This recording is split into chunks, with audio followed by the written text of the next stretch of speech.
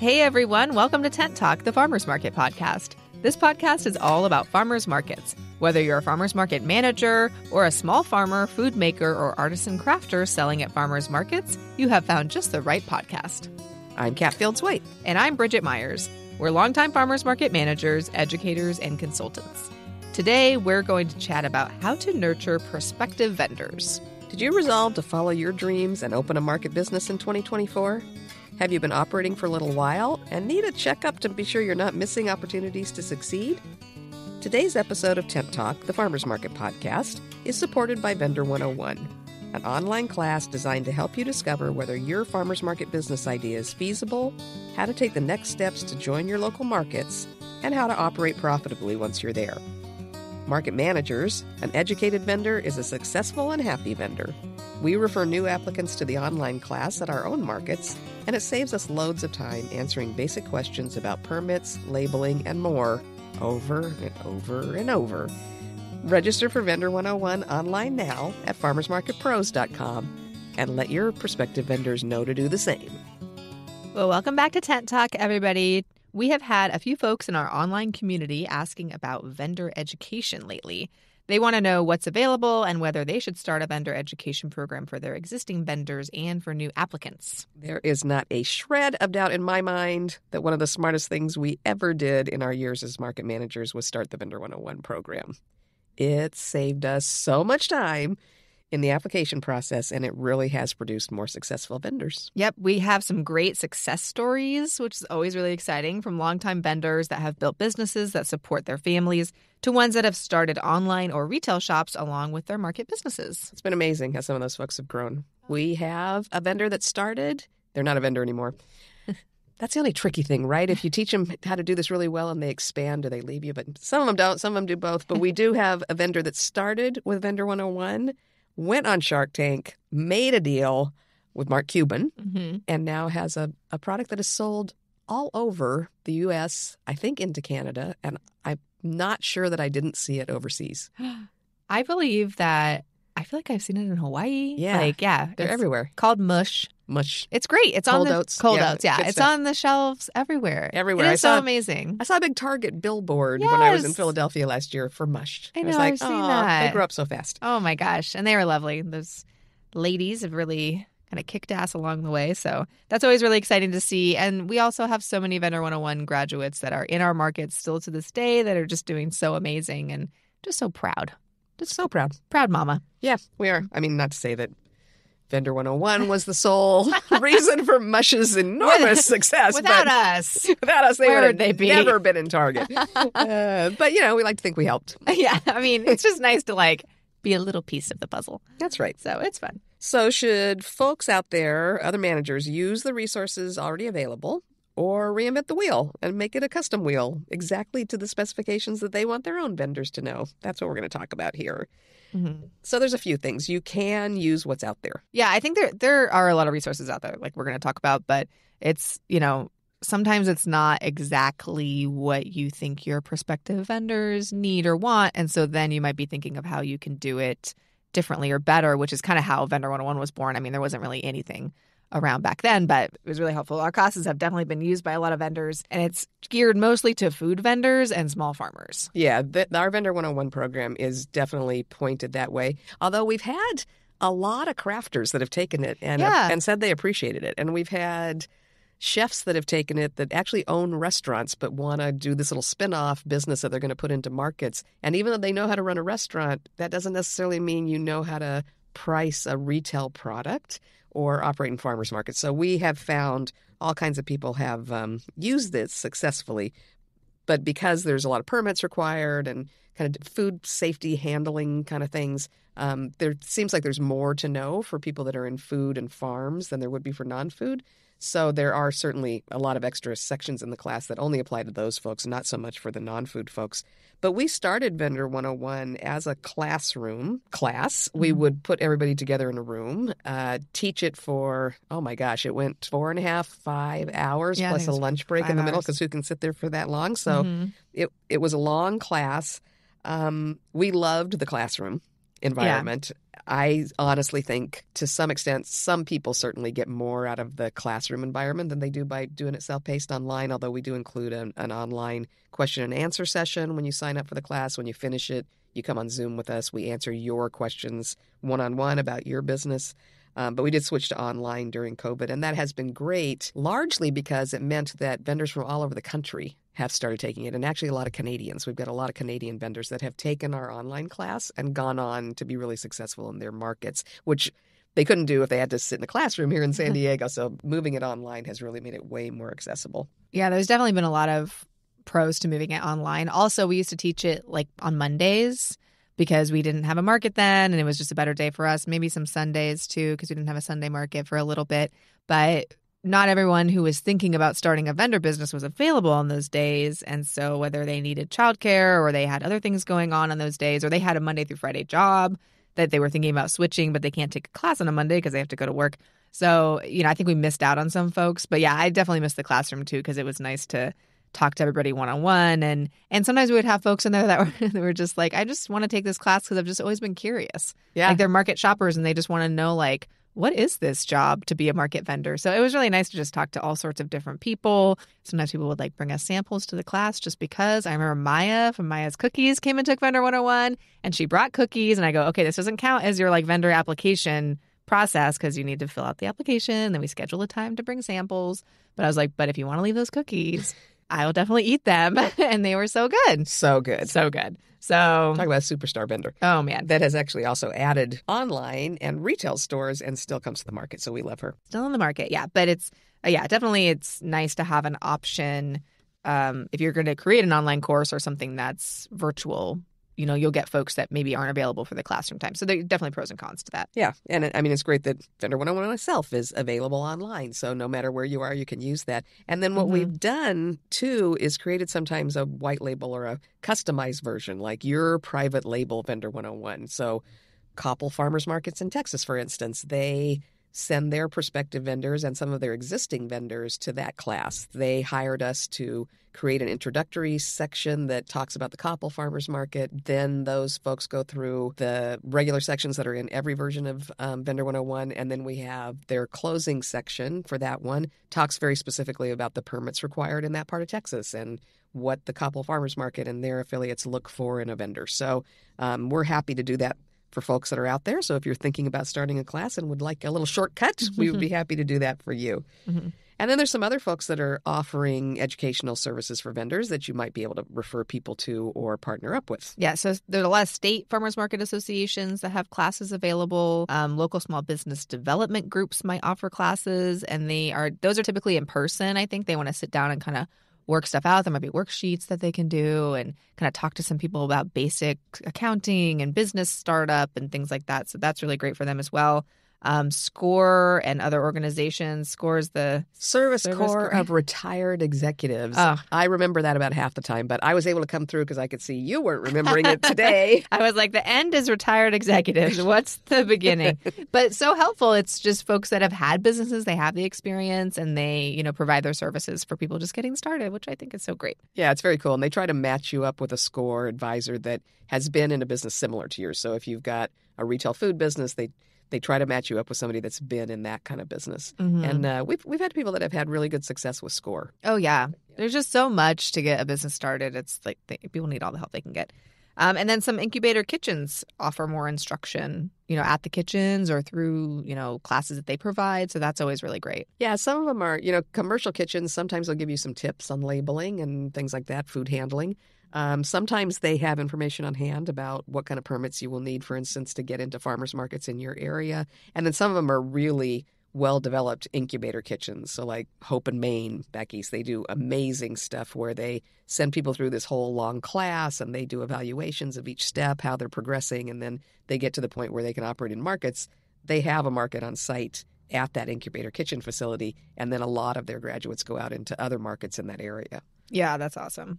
So there's a lot of resources online that you can access, people that are already doing this job. I mean, definitely look around first. And if there's someone that's doing a program that's already available and to create your own class would be burdensome on your schedule, just figure out how to point people in that direction or partner with people. Maybe if there's another group that's just getting started, you can partner, kind of start out that way.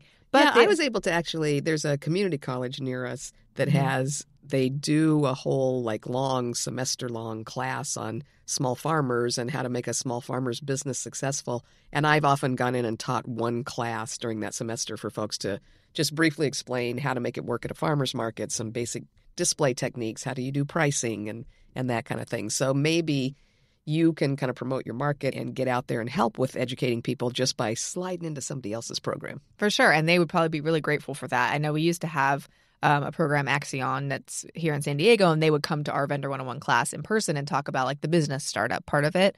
And it was we could talk about that, but it was great to just take a break for 15 minutes while they were there and have them talk about that part. So, kind of partnering with somebody else and providing your expertise could help, widen your network and bring people to your market as well if someone's already teaching the class. Yep. So definitely reach out to that. Yep.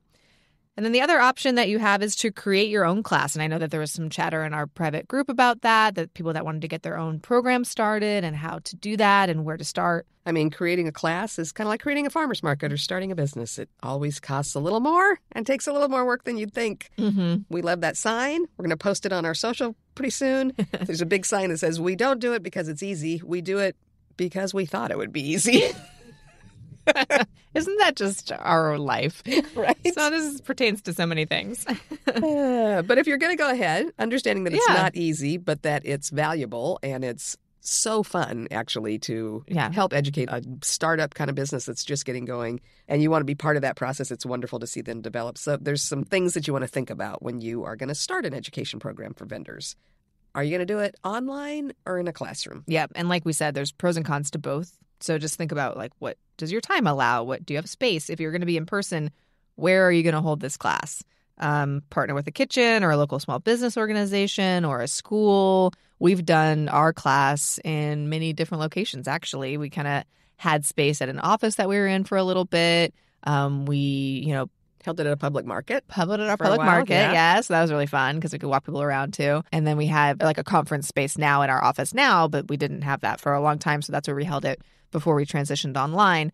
But yeah, you can use someone's conference room that they're not using. I mean, you're probably going to be at an off day if you have it a Sunday afternoon. I mean, there's probably office conference rooms that are not being used. So think about asking folks if they would let you use that space or rent it. You want somewhere kind of quiet where you have tabletop available. We had a slideshow, so we needed a projector and, have some kind of light food and beverage there and stuff. So just think about anything that you would want for a day class. And there's probably a lot of spaces that you could use. Yep. Got to think about how many students at once is ideal. We tended to run, usually, if we had a super full class, we'd have 28 or 30 people. Again, part of that depended on where the space was that we were using it. Once we had our own classroom, which was in our kind of conference area that's in the complex that we're in now, we had 28 chairs, and that's typically how many people we would have in seats. But we also had classes when we were in different spaces and earlier on where we had 12 students, and that was great too. Yeah.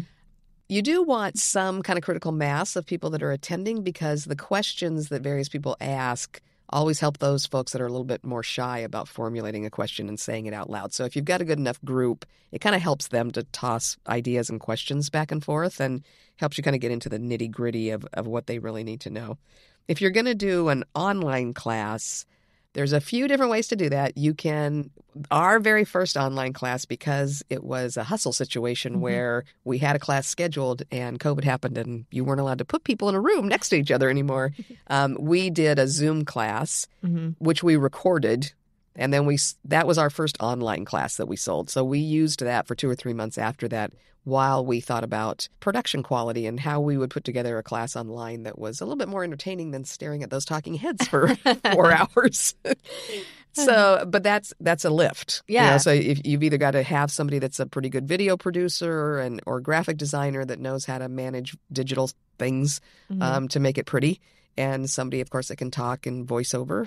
Your local podcast host can help you with that. So you can do an online class. It is, in some ways, a little bit more complicated technically. And I still do know of classes in different parts of the country that are terrific classes that are Zoom. that are all done on Zoom. So that's still a possibility. Whether you do a live Zoom and cover all of your information that way, or whether you record a Zoom that then you're putting out for people to tune in on their own schedule. Yeah. And again, just really pros and cons for both options. I think it's kind of nice to be live because then folks can ask questions as you're going. What I felt was kind of a difficult transition when we put our class online was we had to write our whole script out, which Kat and I always just taught the class. We never had anything written down. We had like an outline, and then we just taught what we knew. And something like this podcast. Yeah, something like that. There's a rough outline, and then, we'd wander and tell stories. But it's more fun. Like, I feel like, we're just kind of going off script right now and like chatting and, saying little anecdotes, or maybe I would add something that happened at the market just the previous day. And so there'd be like a fun, interesting story. But when you're going to record a class, we had to write everything out. And that was so like tedious. And I didn't want to forget anything. And I had to think about like, what do I say in the class? We kind of looked at the Zoom that we had taught live and kind of transcribed that. And it was a little bit harder. But so to me, it felt a little more like stiff. And we really had to like zhuzh it up to make it easy to listen to for a few hours. Because these folks are going to sit down and take this class. You don't want to, bore them to death. So if you're going to do a recorded class, kind of think about that. It takes time. You don't want to slap that together. I thought it was going to take a lot less time than it did. It ended up taking us a lot of time. Oh, my gosh. So many hours. Yeah, between writing the script, between doing the voiceovers. Justine, our old partner that we worked with on the graphics and the videos, which she made very entertaining and we made very visual because, again, otherwise folks will tune out if they're listening to just an audio for so long. Yeah, she had to go get video at our markets, at other markets, and all the graphics and transitions. She basically like taught herself how to be a video editor. So it might be easier if you hire somebody that knows someone that knows that. But she was like, I'll figure it out. So, she ended up doing a really great job. But again, just took a lot of time to really get it produced to the quality that we really wanted it to be. And that was really helpful. And that folks could really, folks that take the class now are like, wow, that class is amazing. Yeah. It's really helpful. And it's because it's produced well. So absolutely. But, run it on Zoom. Do what you need to do. A Zoom class is great. My daughter's in college and she takes college classes on Zoom and she learns a ton. So you can definitely learn a ton online if you want to teach that virtually. Yeah. Go for that. Yeah. For sure. Mm-hmm. So what would you cover in that kind of a class? It partly depends on who you're doing it for. Mm-hmm. So our Vendor 101 class was originally designed to cut down on our workload in terms of taking applications and inquiries, honestly. Mm-hmm. So we realized that so many people would call us or send us an email that said, I want to get started in the farmer's market. How does that work? Mm-hmm. Well, that's not a 5-minute answer. And it turned out that we were devoting endless amount of hours of staff time, paid staff time, to taking those calls and going through those explanations over and over and over again, one-on-one with whoever was calling or emailing. And so the whole goal of Vendor 101 was to put everybody in a room together and be able to answer 28 people's questions all at the same time because they all had basically the same questions. So we really use it a lot to this day for prospective vendors. When somebody contacts us or they fill in an application and they've never been in a market before, we will not necessarily insist, but certainly strongly encourage that an inexperienced market vendor take the class before they come in. And honestly, we are very clear when the class starts that part of what you're offering there is a chance for a minimum amount of time and a little chunk of money, but way less than you would spend to start a business, for the opportunity to figure out, is this even the life for you? Does your business have the potential to be profitable? This is a small feasibility study that we're going to do on your business. We give you worksheets to do where you can figure out what your costing is and then look at what other markets are available out in the world and at what price, and does your costing support selling it at that price and still making a profit? And we get you up to speed on what kind of labels are legally required for a packaged product, and then how to finance your business and what you want to watch out for and how you need to pay yourself and watch out for tax-wise and how you raise those funds. So it covers a lot from the very beginning to the application process and to what you'll need to operate at markets, from equipment to procedures, best practices. So we use it a lot for potential vendors or brand new vendors. Now, when we did the customized version for Koppel, what they really wanted to do was be able to use it that way, but also offer it to their existing vendors that they felt needed a little boost on, are they selling the products at the right price to be successful? And are they labeled correctly? And what would good display practices be? So we designed that one where the intro to that class, and we may go back someday and do that for our own, the version that we use worldwide. But one of the things we do is say, hey, if you're already a vendor, you might not need Section 1 and Section 3, which are on developing your business structure and how to raise funds to get your business started. But you might want to do Section 2, which is on costing and pricing your product, and see if maybe your prices need to be revised so that you can have a more profitable business. So there's ways to use our class that are good for both brand new, prospective, just thinking about it vendors, and vendors that are already in markets and need a little boost. Yeah, it's really far reaching. I feel like it's just kind of applies to everybody. And we had always said at the beginning of our classes that we taught in person, one of two great outcomes is going to happen. Like you said, you're either going to get really, excited and motivated and have the knowledge and like the baseline, information that you need to get started and go launch a really successful business.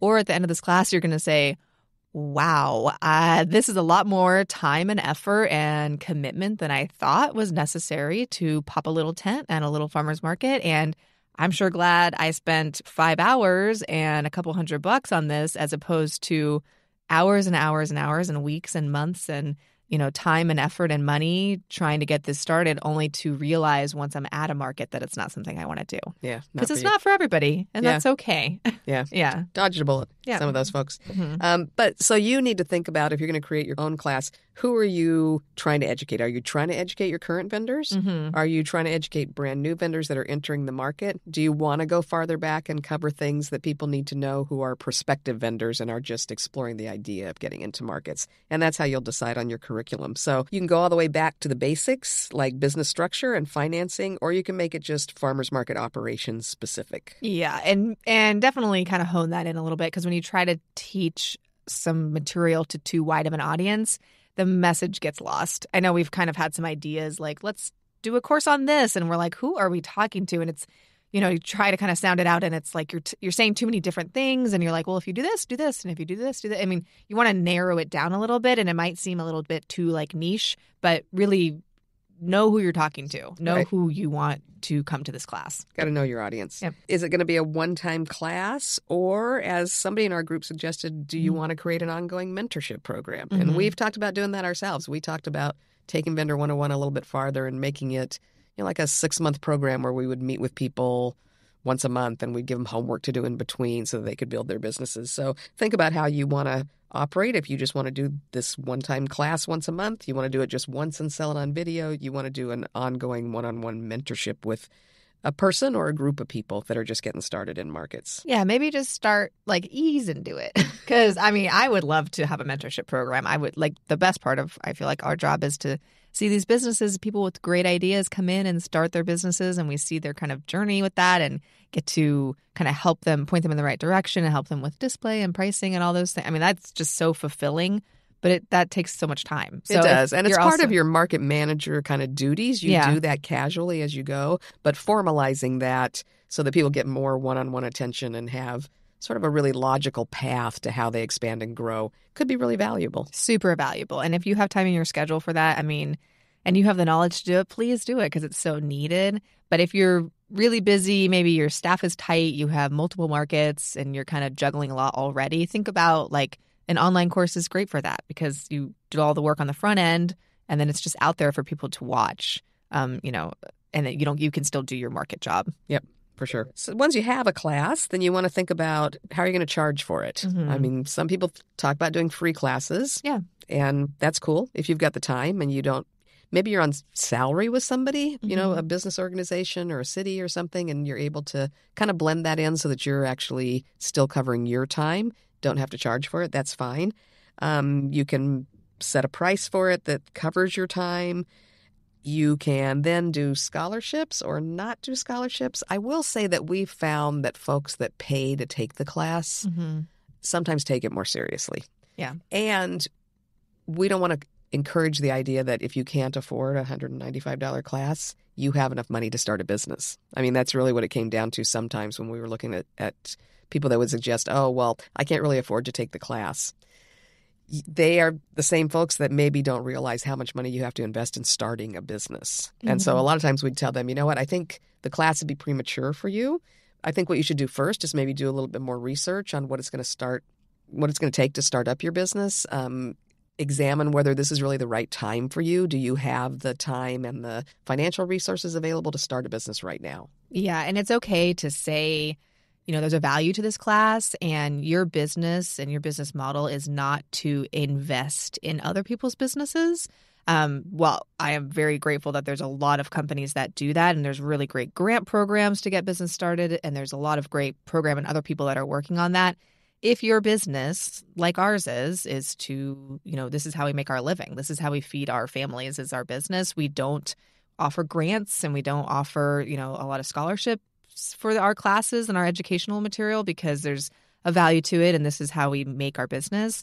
I think it's okay to have those conversations. And we've had a couple of conversations like that. And they're like, well, I'm just getting started, or, I didn't have anybody backing me and I don't have a lot of money to get started. And so having those conversations and saying, well, starting a business is going to be really, really difficult for you if you don't have a little bit of startup to put into some education on the front end.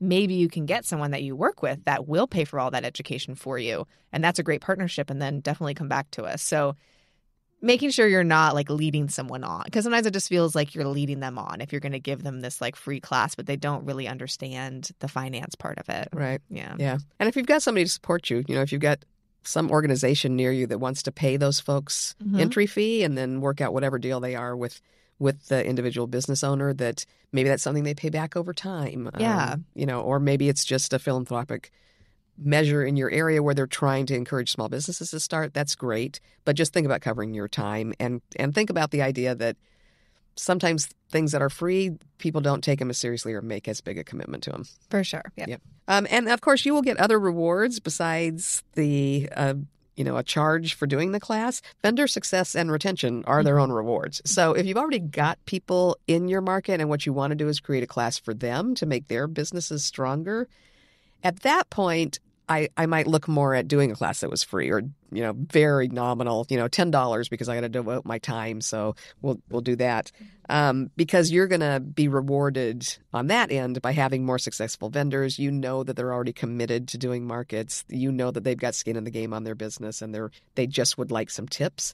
It's awesome to do a class for existing vendors that maybe you just offer, twice a year for people that want to join in. Yeah, and I know we've talked to market managers that have kind of vendor meetings and things like that. And I know that there's education components in that as well. So kind of turning that into a little bit more formal class for your existing vendors, that does have a good ROI for you because it comes back in the form of vendor retention. So yeah, keeping that in mind. So if you do create a class, think about when and how to launch that. So we see with seasonal markets like Koppel and other markets that we've created group sessions for, that a lot of times if they're seasonal, they do it maybe a month or two before the season starts. So that's a really good time to offer a class for existing vendors and for people that are going through an application process that may only last for a certain amount of time each year. So that's a good time to do it. If you're doing it for a market that's in existence all year and you're constantly taking applications, we have our class available all year round. We do find that January through March tend to be very busy periods. I think people make those resolutions that they're going to follow their dreams and start their business. So we see kind of a big uptick then. We tend to see a big uptick in the early fall. Again, I think people are sending their kids back to school and they're thinking about, are they going to do something different with their lives? And so you'll see a lot happening then. So advertising and promoting it, it's you can reach out to commercial kitchens and let people know that you've got this available for people thinking about going into business. You can reach out to maybe local chefs organizations. A lot of times people that are in restaurants have an idea to make that sauce that they use into a product. That's a good way to attract people. You can tell your existing vendors that the class exists so that they can share that with other people that they know, because they're going to hear from a lot of people either that they know or just walking through the market and their customers that say, oh, this is cool. I'd like to have a business like yours. How do I do that? And we found that a lot of our vendors love to say, oh, you should take that class. that way they're not taking their time to try to explain it, but they aren't just saying, oh, well, I'm not going to tell you. Yeah. They're offering them a resource. That's such a pro tip. I feel like having our vendors kind of have our little stack of cards in their booth and just say, hey, you can hand this to people who are asking how to get a vendor business started. It's kind of, then you can go on with your sales for the day and also give them a really good resource because they're not going to get a full picture just talking to a vendor for 10 minutes in a market. And then also keep a little stack of cards in your pocket so that when you're out and about in the world, I know conversation just kind of goes to farmers markets wherever I may be. And so talking to people who are like, oh, I have an aunt who makes a really great salsa. She's always thought about selling it at farmers markets. I can give her that information right then and there. So just a little organic reach. For sure. Promoting it at your markets is really, really effective. If you have cards, or we have a sign at our markets and at some other people's markets for that matter, that have a QR code on it, so that when people approach the info booth and say, hey, can I set up my tent? and you ask them a few questions, determine that they're not really in a business, they don't have a permit, or maybe they have a tent, maybe not. It's good at that point to be able to point them towards a resource so they can learn what it takes to be in a farmer's market. We find that super effective. They're usually really grateful for that, too. They just need some info. Sometimes, I mean, that information doesn't all live in one spot, and it's probably really difficult to think about starting a vendor business because you don't know where to go for that stuff. So having those resources, it's going to be such a benefit to the vendors. Absolutely. And especially for brand new vendors or prospective vendors, one of the big ways that happens is both at our markets and at other markets who are aware of our program is that when somebody applies, if they don't have experience and they don't have permits, or they're just sending you an email inquiry, you can say, hey, you know what, there's this whole class. I'm sorry, this is more than I can answer in a simple email, but there's this class. Here's the link. Jump on in and sign up. So we find a lot of our Vendor 101 students coming from our market's application process and the application process at other markets around the country that have referred. Yeah, love that. So feel free to refer your prospective vendors to Vendor 101 and let us know if you start a program, because we want to check that out for sure. Vendor education absolutely boosts that vendor success and retention, and it heads off problems with folks who don't realize how much work and commitment is required to run a farmer's market business. Whether you create your own class or let someone like us customize an existing online resource, or if you partner with another organization, trained vendors are happy people, and happy people make happy markets. Thanks for listening today, and thank you to everyone who registers for classes like Vendor 101 or refers people to that course, for supporting all the work we do at Farmers Market Pros to support farmers, vendors, and markets. Your conference registrations and online class and consulting purchases support production of the free content that we provide every week, year-round on Tent Talk and in our private Facebook community. The 8th annual Intense, the Multinational Farmers Market Conference, is coming up before we know it in San Diego and online, March 4th, 5th, and 6th, 2024, just around the corner. Reserve your place now to take advantage of the last week of early pre-order pricing by clicking the register button on the homepage at farmersmarketpros.com. Thanks for listening to Tent Talk today. Please leave us a review on your podcast app or wherever you listen to Tent Talk. Let us and others know how you're enjoying the podcast. Be sure to subscribe so you don't miss the next episode of Tent Talk. Connect with fellow farmers market folks in our private Facebook group, the Farmers Market Pros community. Follow us on Instagram at Farmers Market Pros, and find online education and other resources on our website at farmersmarketpros.com. Tent Talk is brought to you by Farmers Market Pros, where passion meets profit. Tent Talk is produced by Leandra Hayes, with original music by David Mead. Tune in next week for another great episode.